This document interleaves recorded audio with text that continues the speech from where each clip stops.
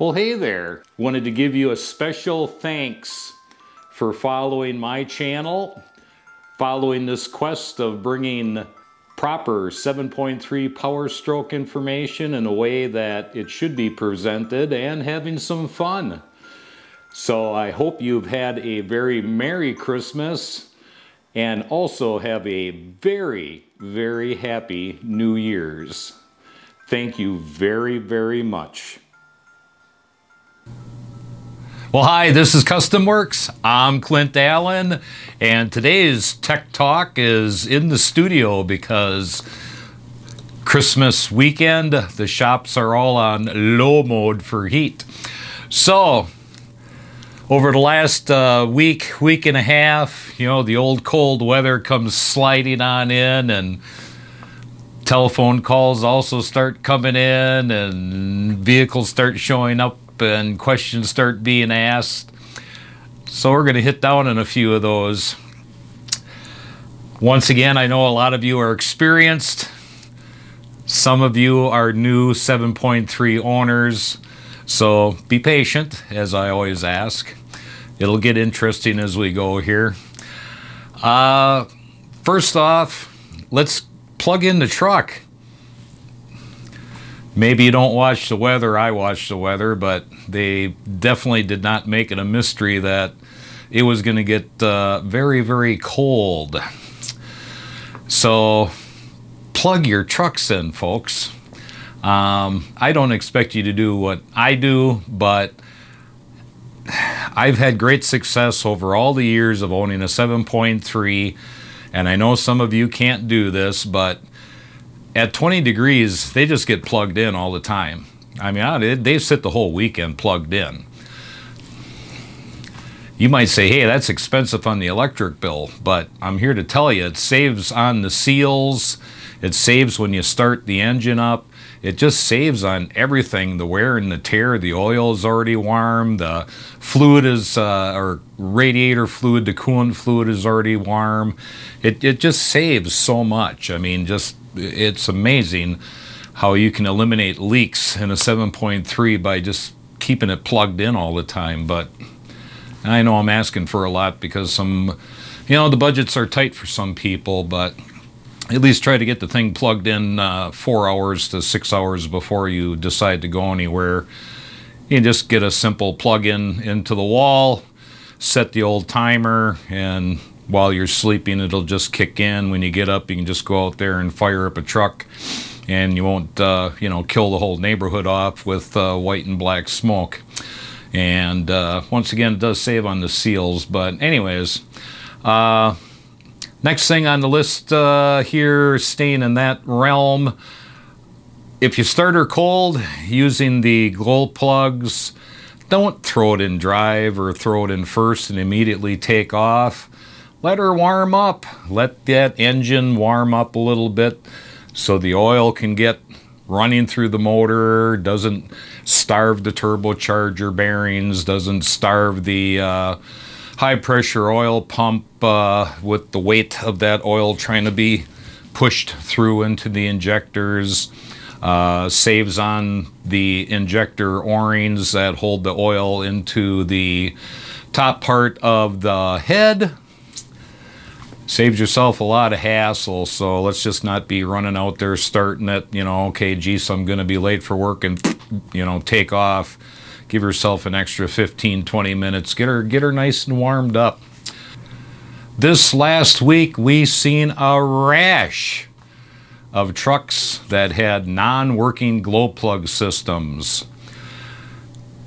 Don't, whatever you do, hot wire a switch from your dash over to the glow plug relay and flip her on and take a guesstimate on how long it should be on.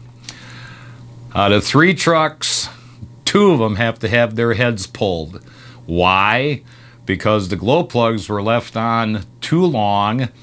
The glow plugs were old, and what happened is that they mushroomed on the end. So we can't even pull them out. You can sit there and turn all you want, but you got two things going on. Number one, you could bust the end of the glow plug off, so you're going to take the damn head off anyways. Or number two, as you're turning it, all those shavings from the bottom of that glow plug all falls down into the cylinder. And of course, you fire up the truck and you got all those little pieces of metal. You get the point. It's not a good idea. If you got a problem with your glow plug system in your 7.3, you got to go through and figure out where the problem is. Sometimes it can be just as simple as a stuck solenoid relay. You just go out there with a little hammer and just kind of tap it a little bit, and then it starts working again. This does happen actually quite a bit. But either which way, you got a glow plug situation, glow plug problem where it's not igniting and your light isn't coming on in the dash. Don't be rigging it. It's just a bad idea. It'll cost you in the end, I guess basically is what I'm trying to say. I am not a big fan of biodiesel by any means.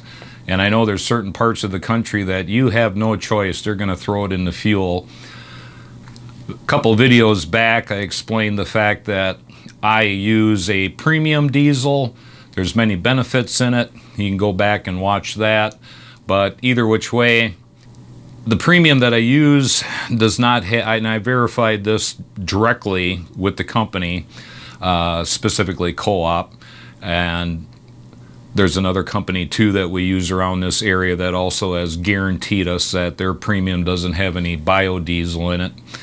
But anybody that's using a grade of basic diesel that has 20, sometimes 30% biodiesel in it, you need to figure something else out during the winter time. First off, I don't care what time of the year it is, it messes up the injectors, messes up your fuel system, but especially in winter time. If you don't plug your truck in, or you don't have it in an environment where it's just sitting outside in that freezing cold weather, that biodiesel gels up and you just are not going to be going anywhere. It's not a good idea. Seen a lot of that this last previous week.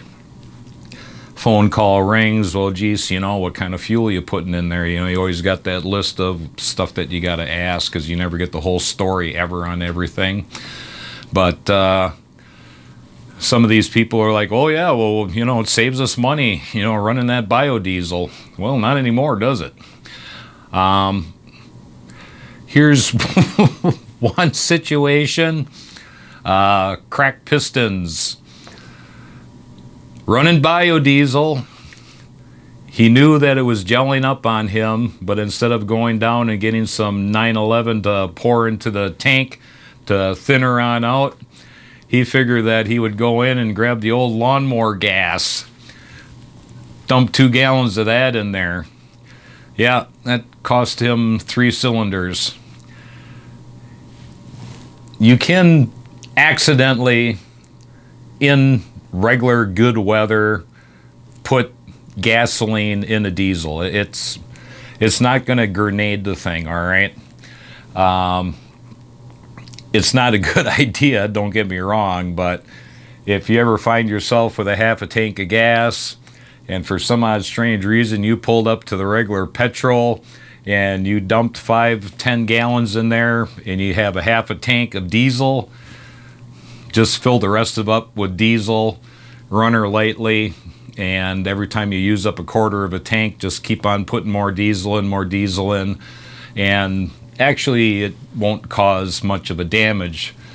During the wintertime though, that'll dry out them cylinders quite nasty, and the whole idea between the octane gas and diesel, you know, cetane, octane, there's a difference there, and she'll dry out the cylinders. In the middle of wintertime, you'll end up really messing up your motor by putting gas as a thinner into your diesel. So bad idea. Seen one of those once again this previous week. Just bad. Ether. Starting a diesel, any diesel with ether. Sometimes there's a need. Nothing wrong with it. Shh. Oh. The problem is when we go out there and we're shh. And I mean, you know, limbs are falling off the trees because there's so much poison in the air. A little squirt, just keep her at that. Don't be hosing down the whole engine with ether. You know, the half a can of ether down into the air filter, you've gone way too far and you will cause problems. I mean, cracked pistons, cracked rings, blown head gaskets. I mean, there's just a plethora of stuff when you get carried away with ether. And once again, I know I'm talking to a lot of experienced people, but there are some new folk here that are joining the community and have never had a diesel. So heed these warnings, please. You will have a beautiful life with your 7.3 POWERSTROKE diesel if you can just get away from some of these items here and not do it. Now, the last thing for the week that we ran into, and it's still sitting in the shop because they're considering over the 4-day holiday weekend what they're going to do. So we'll hear tomorrow or the next day of what the final decision is. But young guy, full of the old piss and vinegar. Once that diesel, you know, that black smoke, well, I don't have a problem with that. I don't like it, but your vehicle, you do what you want with it. So this is what has happened. He just bought the truck. Previous owner, unbeknownst to him, basically, didn't know. He had installed some weird Dr. Diesel Pro stupid modular. Actually, this is the first time I've ever seen one, but I'd seen it right away as soon as I got up on top of the engine to take a look at what was going on. But the truck wouldn't start. He says he ran it was just fine. He installed an edge tuner 2 weeks ago. Said, well, you know, I had to do some farting around and talking with the company and stuff like that because it wasn't quite working right, and I was getting check engine lights and I was having all these problems. Finally, he went out there and the thing just wouldn't even start. But one of these Dr. Diesel Pro modulars. So the point is, do not stack tuners. Do not stack programmers. Now, this was a situation where he didn't know, but you should, when you get a new diesel truck, meaning that when you buy a used new truck to you, is go through it inch by inch. Find out what the previous person did. Ask questions before you buy it. But either way, go through and find out what the previous people rigged up. You know, when you got wires kind of like dangling here, going there, and going here, and going there, you got to find out what they did. It shouldn't be like that. A good 7.3 POWERSTROKE should not have wires being jumped from here to there to here to there. It's a telltale sign that there's a problem. But when you find a big box laying down in the valley, and you might not know, but you need to start asking questions about that box. Pick that box up or whatever it is, all these extra connections, and find out where they go, and look at whatever the model number is and look it up on the internet.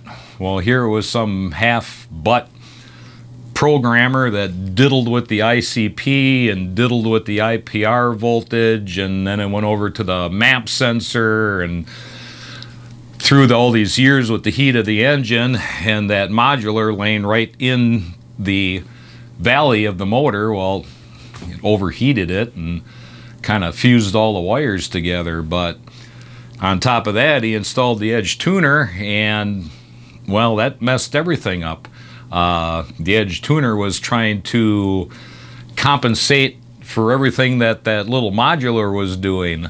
So be damn careful when you're putting on performance items and putting in programmers and putting in tuners that somebody else hasn't done something before or left it half-assed hooked up. Got to make sure that what you're doing is fresh and remove all the garbage that the previous people put in there to make sure that you have an enjoyable life with your 7.3 POWERSTROKE. So I hope you find the cold weather information something that'll help you and informative, and you take it easy and you have a good day.